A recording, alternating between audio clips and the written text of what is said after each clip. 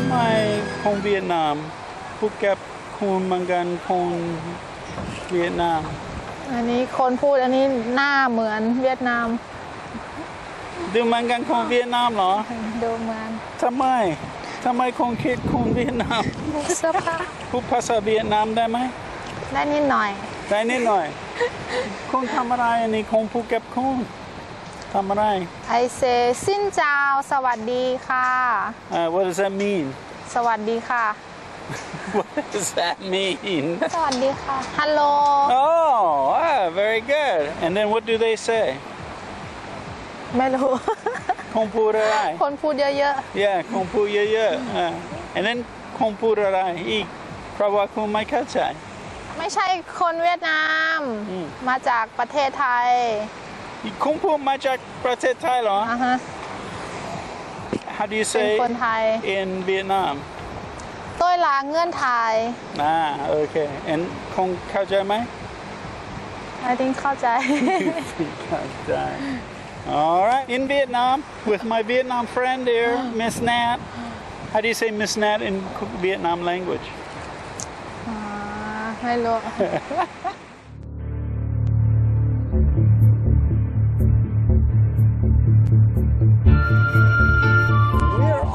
We are in downtown right now, and downtown actually is on the river. And they've got 3 bridges that are all lit up at night. Da Nang, all of Vietnam love colors, and so all these bridges. There's one down there. There's the Dragon Bridge here, and then there's a third one.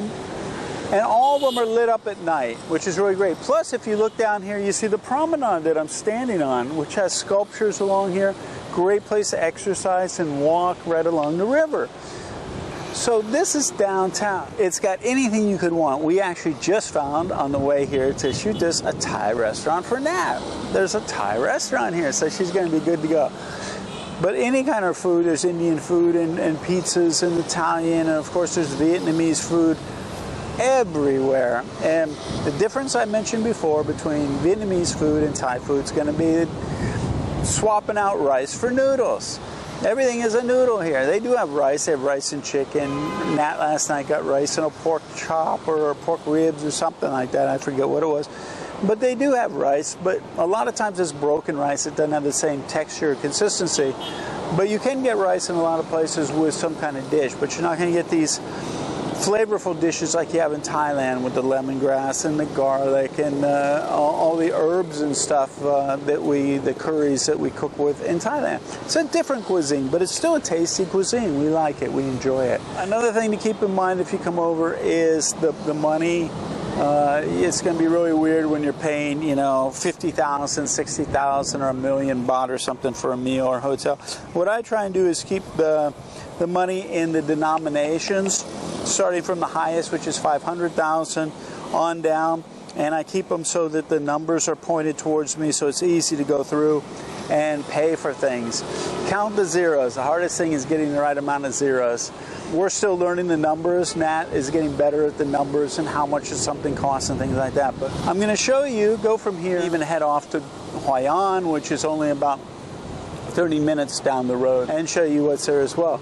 But this is Da Nang. It's a great little city. It's a bustling city. I think it was voted as one of the best places for Vietnamese to live in Vietnam. It's got a good mixture of everything.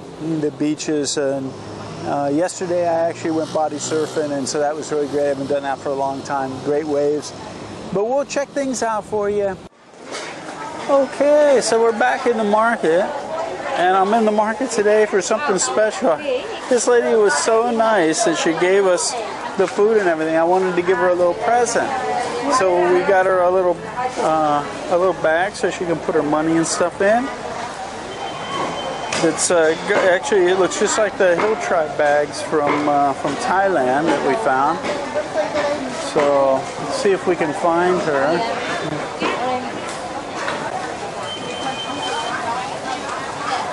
Hey, hello. I have something for you. This is for you. There you go. There you go. You can put your money in there now. All right. How are you today? Okay? Are you okay? No, I don't give me. No. This is for you. I wanted to give you. No. No. It's okay. It's okay. Oh, she's too nice. She's too nice. Huh? Oh, thank you. Thank you. Oh. Wow. I feel bad now. She gave us more food. Thank you. Thank you. Thank you. Wow. And the interesting thing about this was what she ended up giving us today is Nat's favorite snack. We actually, one of the things that were on our list to buy when we came to Vietnam was these little coconut crackers. They're delicious. And so it was on our list, and the lady actually gave us the crackers. She's so nice. I don't know. I wanted to come do something nice for her because she always does something nice for us. Amazing. She's an amazing person. So there you go. I didn't really want to take the crackers, but I know they're Nat's favorite crackers, so we have to take them. All right, well, there you go. Yeah, those Vietnam people, they're just so mean, huh? Oh, great lady.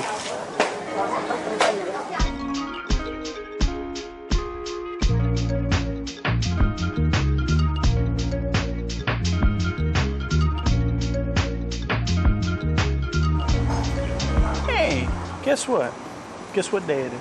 It's Sunday. And a lot of restaurants are closed. So Nat and I were really hungry and we started traveling up and down these roads, trying to find something that was familiar that we could eat. Finally, we just gave up and we pulled into this place because we saw it had noodles in a pitcher or something. And it turns out this was really good. Something we've never eaten before. We didn't even know how to pronounce it or to read it. And the lady could speak enough English to sort of give us an idea. And it's halfway gone, and I said, hey, we should shoot a video of this. But Nat got this noodle. It's like a vermicelli noodle. And they said fish ball, but you can see it's like a fish cake. So she's got that with like a clear broth.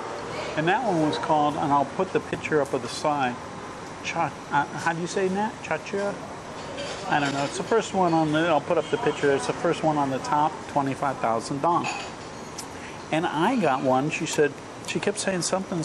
I didn't understand. She went and got some kind of card and came back, and it was crab. So I got one with crab, and you can see it had some oil cooked. And actually, all those over there sitting in that tray is the crab. And if you can see the tray over there behind me. And all that was the crab cake. So this has got like crab cake in it. And then the condiments that you put in it, they have a big bowl of pickled vegetables here, and it's pickled onions, pickled carrots, and peppers. And they say that goes in the soup, so I put some of the vinegar or whatever that is, and some onions, carrots, and peppers in there, and the peppers are hot, so be careful.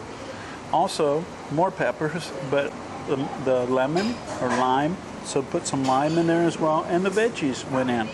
And this one was the crab. I forget what they should call it, retirecheapjc, something. I don't know how to pronounce any of this stuff, but really tasty. So we got something new now on our list of things we can eat. Of course, they serve you the obligatory tea, free tea, and you got some fish sauce to put in here, and also some ground up peppers if you want, chilies. So this was really cool. Something new, something different, something adventurous, but they're both very tasty. So this time we struck gold. What is it? Yours? Under Chao Tôm. Rucha. Yeah, rucha. Crab soup with vermicelli. But anyway, very tasty. Give them a shot if you have an opportunity. I think you'll like them. Oh, by the way, I forgot to mention 25,000. I'll go ahead and convert it for you right now. That is about $1.10 US for a bowl of soup with crab or with the fish cake. Well, it's Sunday night in Da Nang, and there's a couple things that happen Saturday and Sunday night. and that's the Dragon Bridge. We're right across from the Dragon Bridge, and there's a market here that we went by a couple times, and I want to see what they have here. I think there's food in here. I think there's some clothing and everything, but I'm not sure. But it's a big event. I don't know if it's just for Chinese people, because the Chinese people descend on Da Nang. I mean, it's overwhelmed with Chinese people here. But anyway, we're going to check out this market and see what it has. I don't know if this is every night or if it's only on Saturday and Sunday nights. I know it was on Saturday night and today's Sunday. So, but this is an event. There's a lot of people here. So we're going to check out the market and see what it has.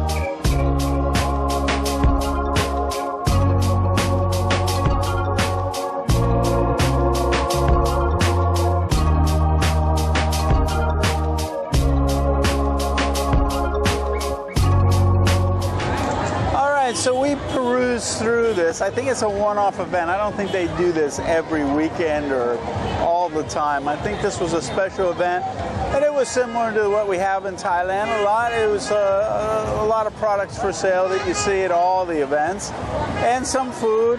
Not what we were looking for as far as what we wanted to eat, but it was a lot of activity and a lot of energy and stuff like that, so it was fun to walk through. But now I think we're looking for some serious food. So there you go. Always something to do. A lot of energy in Da Nang. A lot of energy.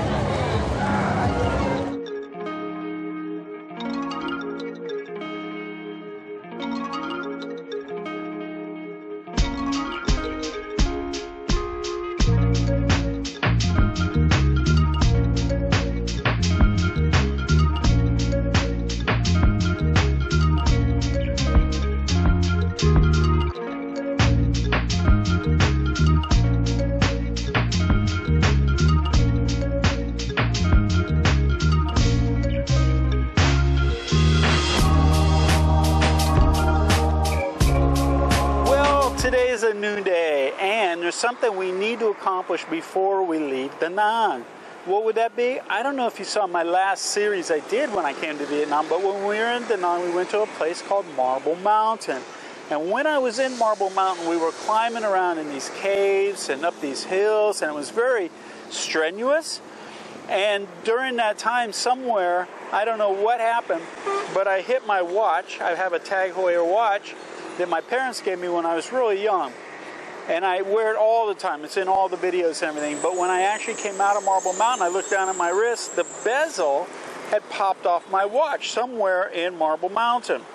So we thought about, we only had a few, a half a day before we were going to leave Marble Mountain, so I didn't have time to go back and look for it. Well, since we're here, this was on my list of things to do. So I'm going to go back. I don't think we're going to. The chances of finding it inside Marble Mountain, because I don't know if it was in the bottom or the top or wherever, it would be almost impossible. I think it's. But I've looked online now for 8 months or something, and I can't find the bezel to buy the bezel separately, because these old watches are fairly old. So I've actually bought a replacement watch, a used replacement watch, but the other one has sentimental value. It was bought for me by my parents. So I'd like to get the bezel. So we're going to take a trip out to Marble Mountain really quick. Let me see if somebody turned it into a lost and found or something, because it'd be really nice to get my watch bezel back. And we're here already. It's only about 15-minute drive or something. So we're going to drive out there, see if somebody has turned it in to lost and found, and I can get it, because I'd rather wear the watch my parents gave me than this used one, but it's actually exactly the same, but it doesn't have the sentimental value. So let's head out to Marble Mountain and see if I can find the watch bezel, or see if somebody turned in the watch bezel. All right, let's go.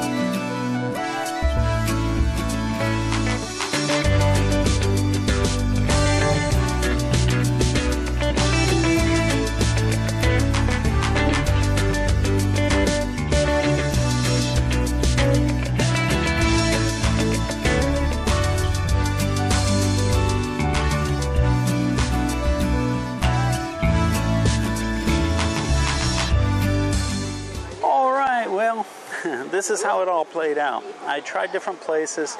Nobody really understood what I was talking about because this is a concept.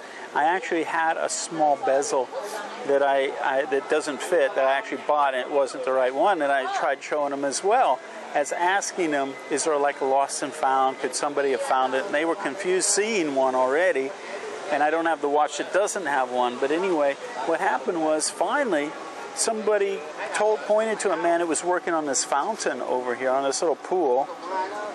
He was working over here and said, go talk to him. He looked like a worker. So I went over there, and then it turns out that this man spoke great English and he works in the office. And so I asked him, okay, did anybody turn in this watch bezel? And he said, no. He says, I would know. I work in the office. Nobody's turned it in. He says, it's probably so small that it's not even noticeable for somebody to pick up and turn in. So they don't have it in the lost and found in the office. And for me to try and trek through this cave, and then if I don't find it all the way up to the top of the other side, if you watched my video before, this is an endurance course, so that's not going to happen. So I'm just going to continue to try and find this online for my other watch.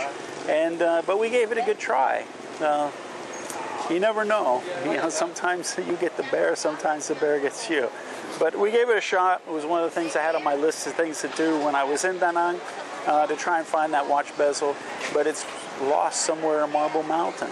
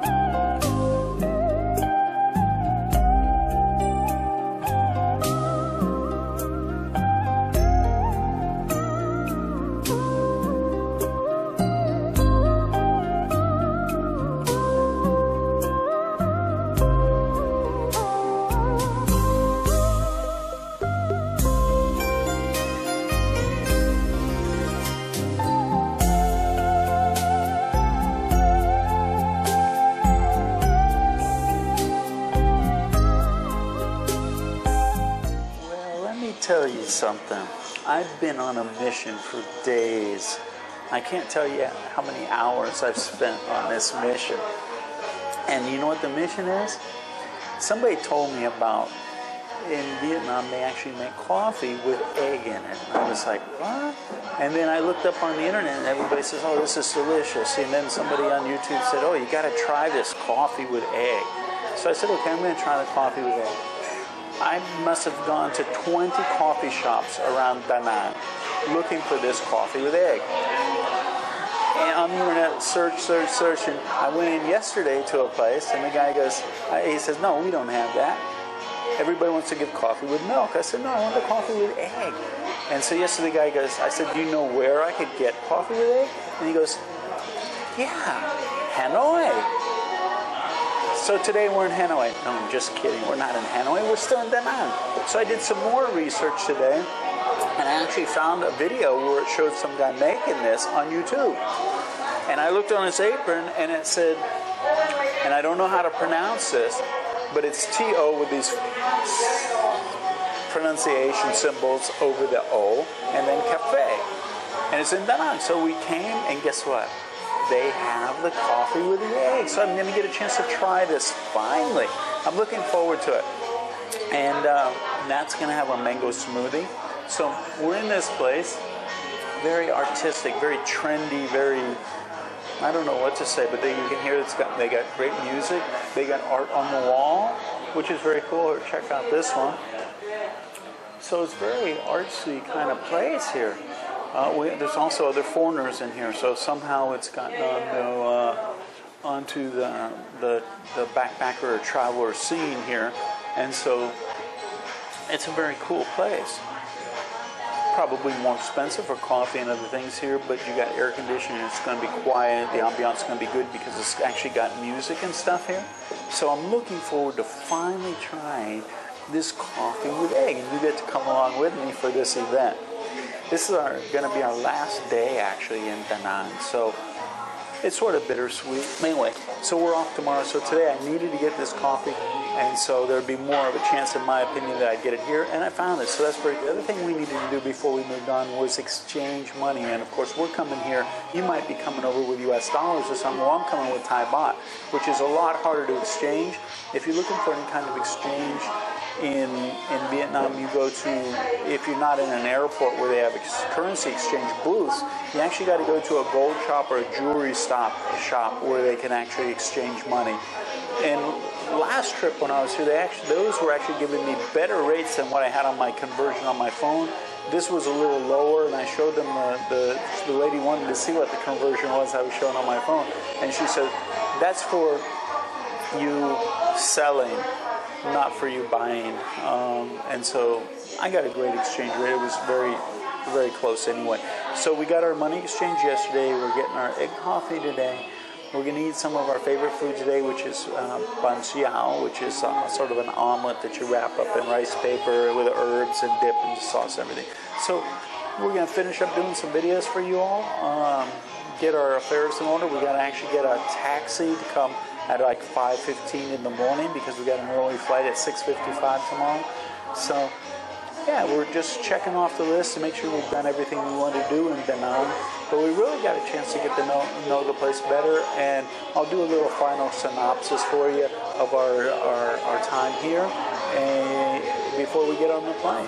So just waiting for my egg coffee. I should have stopped. I should have stayed and watched them make it and videotaped it. But you can actually see them in this place making egg coffee on YouTube if you do a search for it.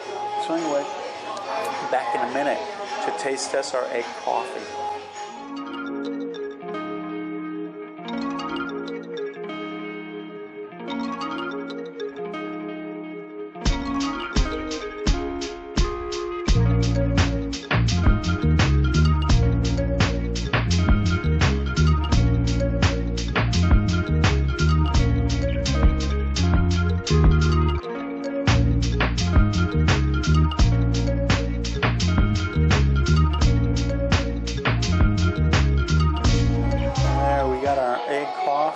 Have you drank this before? You?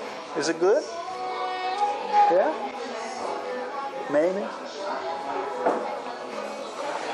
So Nat's got a mango smoothie.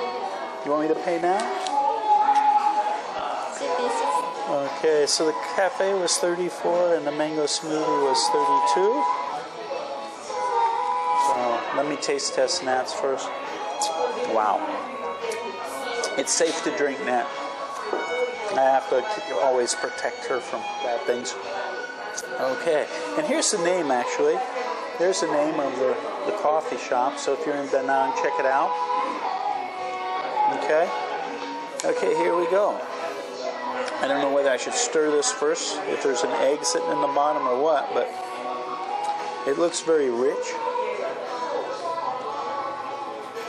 Wow. Very strong coffee.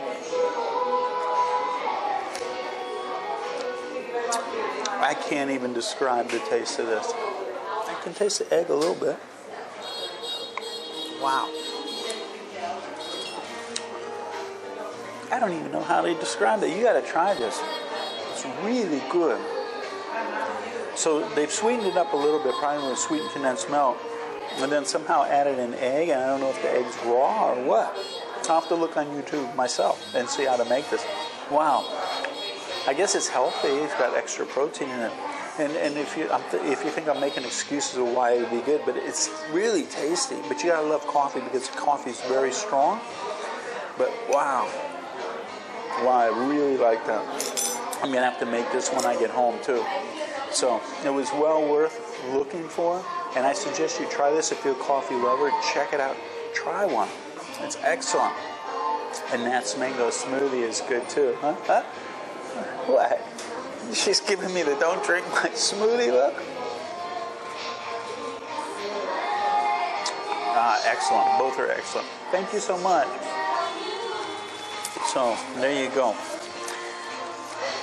Okay, we're going to have our coffee, then we're going to go get some pancakes, ban xiao. If you saw my series last time we were in Hanoi, you saw Nat make ban xiao pancakes with the rice paper rolls. So you can check that out. And maybe if I remember, I'll put the link to it. If not, just go back to Hanoi. I think it was our first video of Hanoi last time. And you'll be able to see that. But we're going to enjoy the music. We're going to enjoy the ambiance. We're going to enjoy our drinks. And then we're out of here.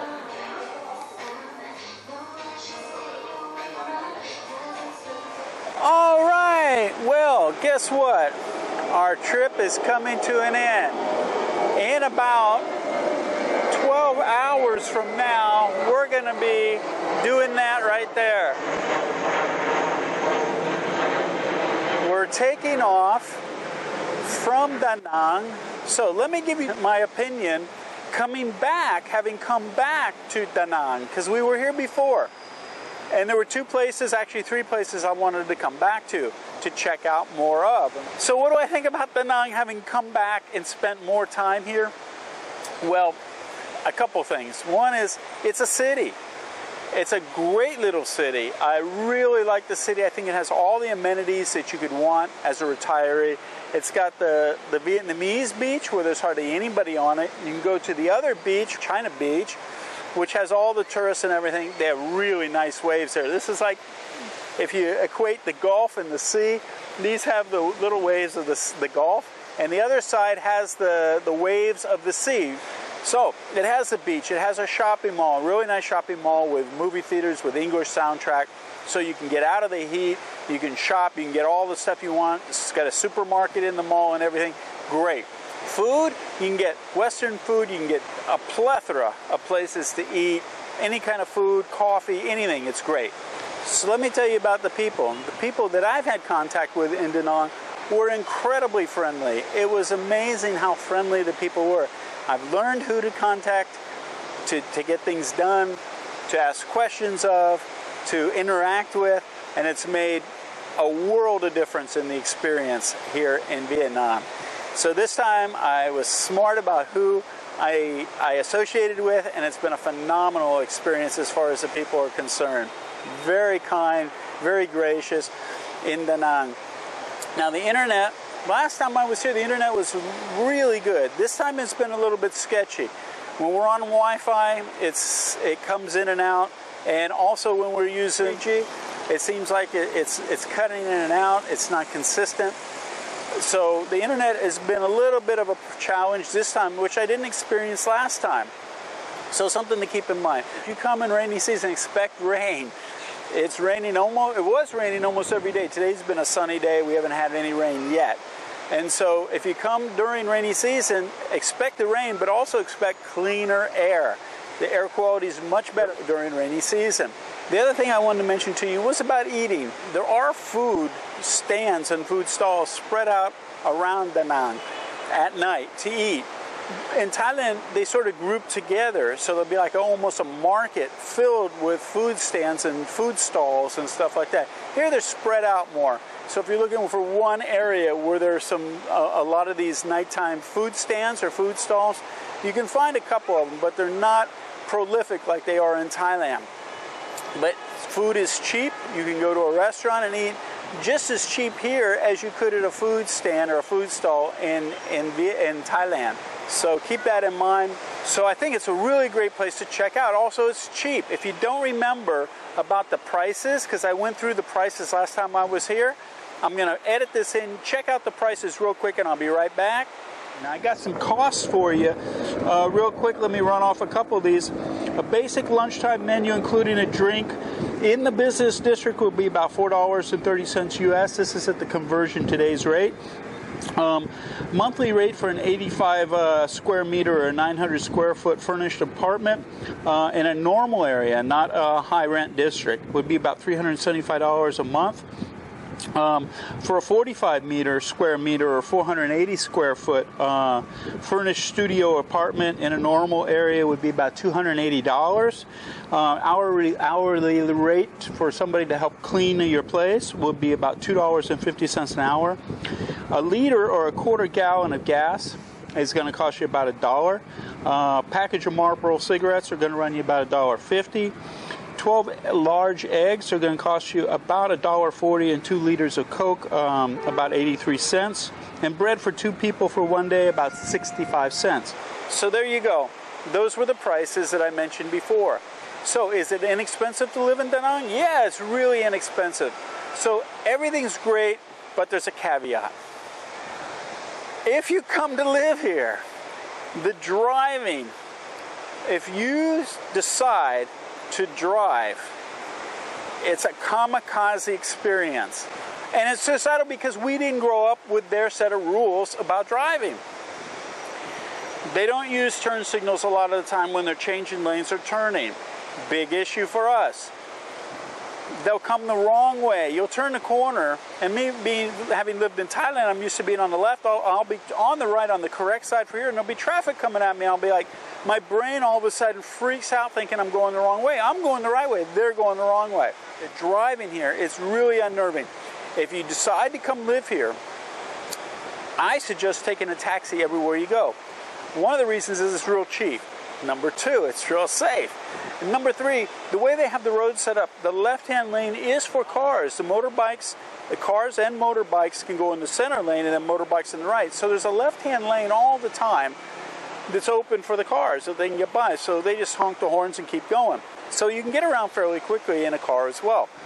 So take a taxi. That's my suggestion. Or number 2 suggestion would be get a Vietnamese friend that has grown up here and this is normal. Get on the back of the motorbike and shut your eyes because you're going to be freaking out. But other than the horn honking and the driving, it's great. It's a great place. I see myself coming back here. I'm not sure if it would be the number 1 place I'd retire to, but it's sure on the list, that's for sure. So come check it out and give Vietnam a shot. It might not be Da Nang, it might be Dalat, it might be any of the places I've covered or places I haven't covered. Some people recommend other places that I haven't been to, and there's reasons why I haven't been to some of them. A couple of the places are, like infiltrated with a Russian community, and so it doesn't really give you the feel of being in Vietnam. And so I sort of push those off to the side and I put them on the back burner.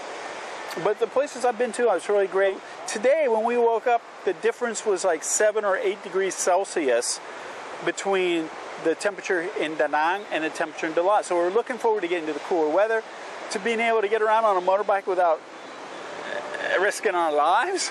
And so come along with us. We're getting up real early. Our flight's like 6:30 in the morning, so we got to get up really early, and we'll be off to the airport.